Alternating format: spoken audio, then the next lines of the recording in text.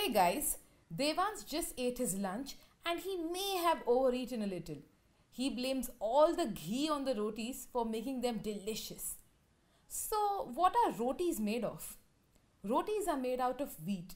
Let's understand the journey of wheat from the farms to our plates. This is a farm full of wheat ready to be harvested. Because the farm is huge, a harvester is used to harvest the crop.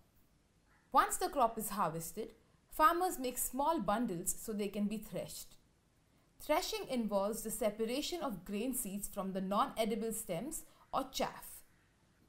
This separation is either done by hitting the bundles of wheat against the floor or by stomping on them with some help from animals like cows or buffaloes. After threshing, we obtain grain seeds covered in husk and the chaff is left behind. The grain is then separated from the husk. This is done by a process called winnowing. Farmers pour the grains covered in husk into the winnowing machine. The machine then separates the grains from the husk, after which we get pure wheat. These grains are then dried well to keep them from spoiling easily. After drying, they are stored in jute bags or metal bins. Large quantities of grains are stored in huge granaries or silos.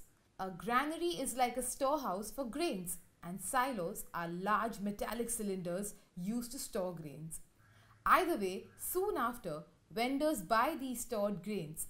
After this, they reach our markets, which is where they're sold to us.